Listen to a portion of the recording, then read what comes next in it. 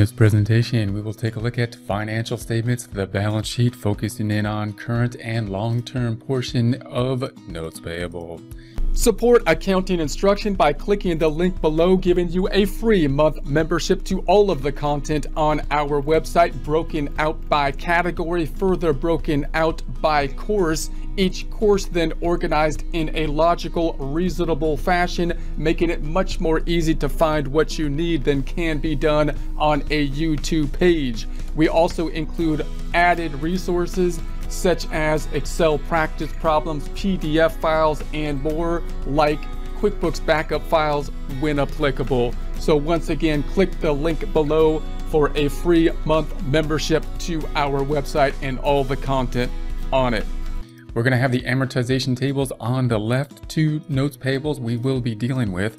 This time, in terms of the trial balance, we're going to be recording these notes in terms of the notes separately and have a short-term and long-term portion between the two notes, meaning in this format, the benefit here is that we can now have a separate loan number and we can be tracking these separately on the trial balance along with however many loans we have, which is nice because then we can tie it out to the amortization table as we go.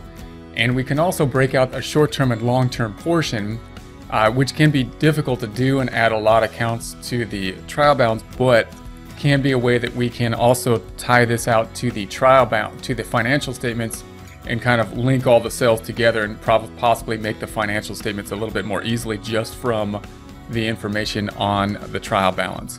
So what we're going to do here is we have two loans on the trial balance. We're going to have a short-term portion and a long-term portion between the two loans. So short-term, long-term, short-term, long-term. And then the loans will be represented by the loan payable. And then the last four digits of, say, the account number is one way to kind of indicate, an easy way to indicate on a trial balance or something like that, so that you can see what those loans are in a fairly easy way. And then what we need to do, of course, over here is take that information and break it out into the short-term and long-term portion of our balance sheet. So we've got our quick little balance sheet that just having something in balance so we could see something in balance, taking our trial balance numbers here, converting them into a plus and minus format. We have our total assets, and then we're focusing here on the liabilities, and then of course the equity is all these accounts. Once we put the short-term and long-term portion of our loans in, our total assets will equal liabilities plus equity. So our goal here is to break out this short-term and long-term portion. Now, it's already basically done here once we get these amounts set up, because the short-term will just be this number for this short-term account and this number for this short-term account. So we'll just be able to combine those accounts in the financials for the short-term and long-term portion. The problem here is, of course, that when we do this on the trial balance, we're not always going to be able to keep these accounts in a short-term and long-term proportion as we make payments, or at least that's not very easily done, because all the payments have a different amount of principal and interest. So if we do it in this format, we're probably going to have to make this adjustment at the end of each time period, meaning as we go through the payments of making loans, we can tie out this amount to the amortization table. So we could say, okay, here's our two amortization tables. As of now, we've made 3 payments. This is the amount that's due on this first loan. So this amount we could tie out to our trial balance very easily. We could say, okay, that number ties out. But we can't break out the short-term and long-term portion very easily because that'll change as each payment is made. So we could do it, but it'd be a little bit more tedious for us to do that each payment. It would make more sense for us to do that at the end, and as we make payments, just tie it out to the total amount. So that'll be the same for the second loan. The second loan, we could see that we have the total amount. This is where we are at as of the cutoff date is here, and that's what's on the trial balance, but it's only in one account right now. And then we'd have to make periodic adjustments at the end. So as we go through, we say, this ties out. I can tie it out with each payment. And then at the end, I'm gonna break out the short-term and long-term portion at the cutoff date, the date we make the financial statements, end of the month or end of the year. And that's what we'll do here. So same process, we're gonna say that this is where we are at for loan 1. This is where we are at. Current portion is just the 12 months of principal only, not the total payments, but only the principal. So if we were to add up 12 months of principal according to this amortization table, it adds up to $31.82, which is this amount here. Also calculated as current amount we are at now. This is how much we owe now. This is how much we will owe after 12 months. The difference between those two also being the $31.82. If we go to the second loan, we're going to say that this is where we are at now. Current portion is 12 months of the principal payments, which are going to be these amounts, which is also could be calculated as this is what we owe now. This is what we will still owe after 12 months after making these payments. The difference between the two being our short-term portion. So these two then are going to be the short-term. These two are the long-term for our two loans. If we break that out on our worksheet then, we're going to say the short-term and the long-term. That's what we need to break out on the financial statements. So we're going to say short-term for loan 1 is this amount. Short-term for loan 2 is this amount. If we add those up, we get the total. And then if we go to the long-term for loan 1 is this amount.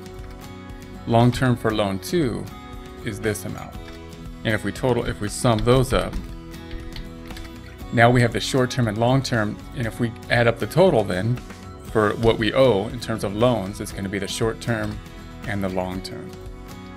So these amounts are what we have to actually tie out. So this $128,767 is in total what we owe. On the trial balance, it's broken out by the loans. So this plus this adds up $128,767. We want to break it out to short-term and long-term portion per loan.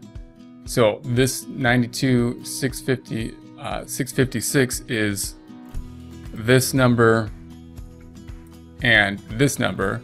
We're going to break that out into the short-term and long-term portion for that particular loan. So to do that, it's all here. So we got to make this go down and put the long-term portion into the long-term portion.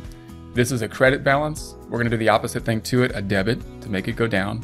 So we'll right-click and copy this and paste that on our first journal entry. And the amount is just going to be the long-term portion, so of our first loan. So we can get that from the worksheet. So the long-term portion of our first loan is this amount here. And so the credit's going to be the same. And we're just going to put that into the long-term portion. So I'll copy that, put that underneath, right-click and paste 1, 2, 3. Home tab, alignment, increase indenting. And then if we post this out then, we're going to post the short-term here. So this equals the 61,573, bringing the balance to 3182. That's the short-term portion. So that's what we want. In the long-term portion, we'll go here in U7 equals this 61,573. There's the long-term portion. So here's the long-term portion. And then of course, if we were to highlight both of those, 92,655, that's the amount on the amortization table as of now. Okay, and then the second one, we'll do the same thing for this loan. It's all in short term. We need to break out the long-term portion. So this needs to go down. So we'll do the opposite thing to it. It's a credit, we'll debit it. So right-click and copy, we'll put that on top. In the debit side, this is going to equal, and we're going to go down to our financials. We're breaking out the long term of the second loan now, which is this 2912. And we're going to credit the same amount into the long term. So we're going to put it in here. We're going to copy the long term, put that underneath, right click and paste 1, 2, 3.